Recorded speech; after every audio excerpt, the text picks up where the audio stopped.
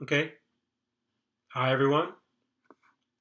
Today I'm going to be talking about how to apply to PhD programs in chemical engineering in the United States. It was quite surprising to me that there wasn't a video like this on YouTube, so I thought that the best way to inform those specifically applying to chemical engineering PhD programs, most likely for fall 2021, be aware of certain things that they can do to help them gain an advantage. So I'll give some background on me. So I did my bachelor's of engineering in chemical engineering.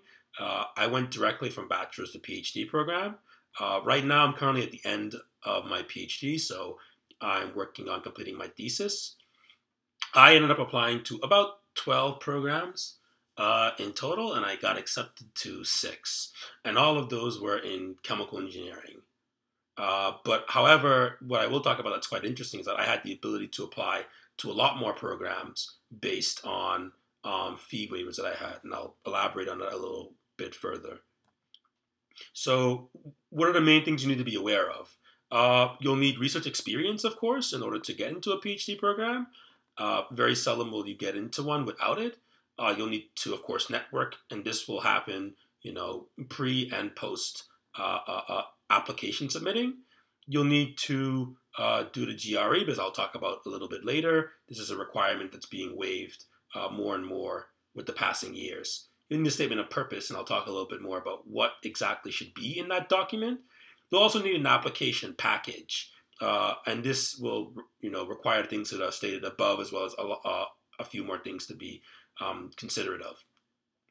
Additionally, be aware of your spring semester availability, especially if you're currently a senior applying to programs for fall 2021. And finally, just funding and things to consider as you move to the PhD and are thinking about what your career options should be.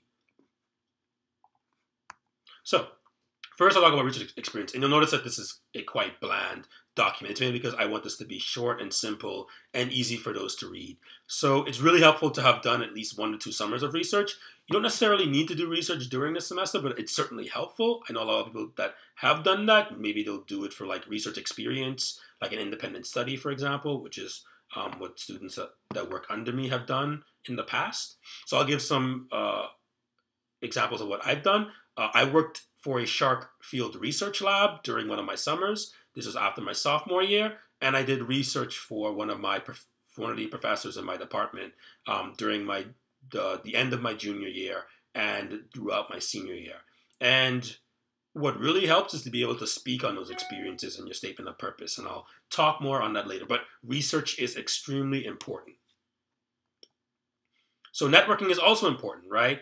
Networking helps mainly because you can get a couple of fee waivers from there, but also helps you to meet professors that are typically running career fair tables. So for me, I attended the NESB National Convention in my junior spring. So I talked to a few chemical engineering departments there, and I was much more targeted, so I knew which schools I wanted to talk to when I went to the AICHE National Convention, or some people would call it AICHE. I also reached out to as many chemical engineering departments as possible throughout this time. And so I did, so this part is crucial because I did this part actually when I was towards my summer of my junior year. So what I did here is that I emailed the graduate coordinators or the admissions chairs of as many chemical engineering school departments as possible, and this helped me to obtain fee waivers. So essentially, I applied to graduate school for free. So what I did was I obtained about 25 fee waivers to different programs in total, and I ended up only applying to about 12 of those. And so this is really important because this helps you to save money in this application process. We're all undergraduates. We're not making as much money, so this helps us to save as much as possible. So really, the only thing I ended up paying for at this point was the GRE. And I had to pay for the GRE in full because I'm an international student. So, and of course you can save. And so the GRE allows you to send up to 4 scores for free within the $200 fee. So that helps a lot. And I'll talk a little bit more about the GRE on the next slide. So quantity score is extremely important. You should have, about 160 or above to be considered competitive. But nowadays, a lot of chemical engineering departments have waived this requirement. It's not really needed per se. I know it's especially true for my school and other schools that are particularly like top 20 to top 50. So that should result in a lot of savings on your end. However, the GRE might be a crucial determinant in how your application proceeds, especially if you're coming from a smaller chemical engineering department like myself. So there's things to be aware of. But I studied a lot for the GRE. I wanted to do as well as possible. And when I applied, which was in 2016, it was something that was, which all chemical engineering departments required, mainly all the graduate programs required. But I will mention that the GRE is not the greatest indicator of whether or not you will succeed in graduate school. So statement of purpose is really important as well. I started drafting this during my junior summer. And, I had a really, really rough draft. It took me, about 10, 15 iterations just to get it right. But once I got it right, you talk about the following things. You want to talk about, in the first two paragraphs, your interest in the school you're applying to and which advisors you want to work with. I kind of pooled up what the different research areas are below. So it's typically, biotech, cellular engineering, molecular biology, energy, catalysis, electrochemistry, which is where I work in, polymers, computational modeling, so things like molecular dynamics, DFT, other kinds of larger scale dynamics. You also want to talk about what experiences have led you to applying, or what those experiences taught you. So apart from my research, I also had a lot of experience with process engineering, because I worked at a pharmaceutical plant for a summer at that point, and so I already had completed another internship there while I was waiting to come back to the U.S. for graduate school. And I was really able to talk about how having industry experience really allows you to understand more about what are the things that are needed in industry, like what kind of research areas are important to you, at least, that help you to gain better understanding to help improve industrial processes. Right? Because, there's a lot of research that occurs, especially in the pharmaceutical industry. And there's a lot of demand there for PhDs. So I think that's something to talk about, particularly for me. When I applied to graduate, I was actually interested in doing biology research, so things along the lines of cellular engineering. But it didn't work out that way for me. I kind of had a switch in interest.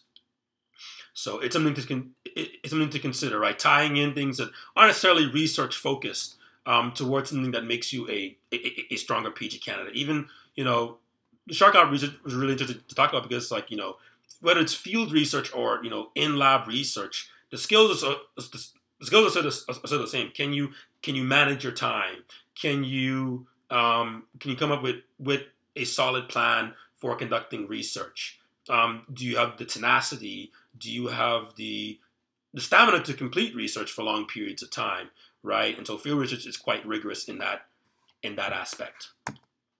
So your application package should have the following things, and I've already talked about a few of these: statement of purpose, GRE, unofficial scores, unofficial copy of your official transcript. So these two things I think are really important to outline, because what I did sometimes in the application portal, it would say, okay, you need to submit your official scores. But usually what I did was I asked the school, I would ask the point of contact for that department if they needed these scores or not officially before they could make a decision on my admission. And most of the times they said no. So what I did was I just submitted the unofficial scores, my GRE and my official transcript copy. And then if I got accepted to the school and I accepted the offer, I would then submit my scores, and that helped save a lot of money as well. Some schools had an additional diversity essay, and this strongly depends. Most schools do not have this. There's the application and the app fee. Of course, if you have fee waivers, you can disregard the app fee. You just put in a code, valid address and phone number, because sometimes departments will call you, and they'll send the official acceptance letter to your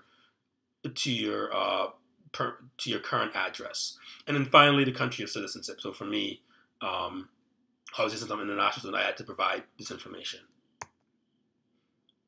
All right, so spring semester availability. So some schools will pre-screen, like they'll just have a quick chat with you, but you usually accept to just get an acceptance without any contact. So now that you've been accepted to a school, make sure to block out your schedule during the spring, most important visits. For chemical engineering students, it's really difficult because at that time we're completing capstone or our thesis. And we can leave for like weekends at a time where that's time where you're typically working with teammates to complete that work. So just be very considerate to your teammates and let them be aware of this at the beginning of the semester. You might have to pay for flights, but some schools will take these costs up front.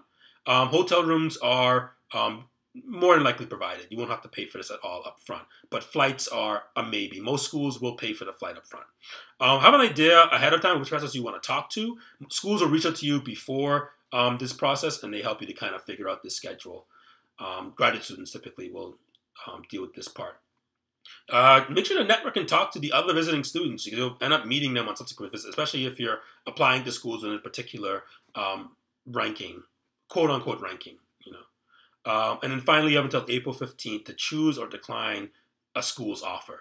So this is typically, like right before like the beginning of the fiscal year. And so what you want to do is you want to respectfully decline offers. You want to definitely do this before the deadline. Do not have, please, graduate coordinators spend a lot of time planning recruiting events. So please do not waste their time by having them chase after you to like let them know what your decision is. And then finally, funding and outlook. So for me as an international student, you have to get your F1. So I already had an F1 visa. So since it was a 5-year visa and it took me 4 years to complete my degree, I was able to stay on the same visa for 1 more year. I just needed a new I-20. So I had the I-20 sent to me during the summer. If you went to if you had a gap year at a school that's at your undergraduate, the school you're doing your PhD, they will ask you to send in that transcript. So it's really important that you continue to keep those contacts and you send in your transcript before the semester starts, else you might run into some issues. What's important to know is that STEM PhDs are always typically funded. This is definitely true for PhDs, especially in chemical engineering. In chemical engineering, you typically do not enter with an advisor. Very seldom departments do this, but most of the time you will pick like your top 3 choices for an advisor during the middle or the end of your PhD program. Just a quick tip, your first semester is the toughest. So stay focused, form study groups, talk to people, stay engaged, reach out to TAs and professors just to get more understanding of the material. Typically you'll take, transport kinetics, a math class, and you'll take molecular thermodynamics. PhDs are in high demand in industry, particularly in consulting, biotechnology, pharmaceutical companies, or pharmaceutical industry, and data science, tech industries in general. So these are just some things to be considered. But of course, PhDs in engineering are in high demand, relatively speaking, much more in these industries. Fully immerse yourself into the process, you'll be attending seminars during your first semester. There'll be a lot of free food, hopefully, if you're going back, and things aren't, as bad as they are now, particularly with the pandemic. You'll be able to talk to professors and be engaged and live in a new area. So there's a lot that's very exciting, but do not be too overwhelmed with it since the first semester will require a lot of your attention.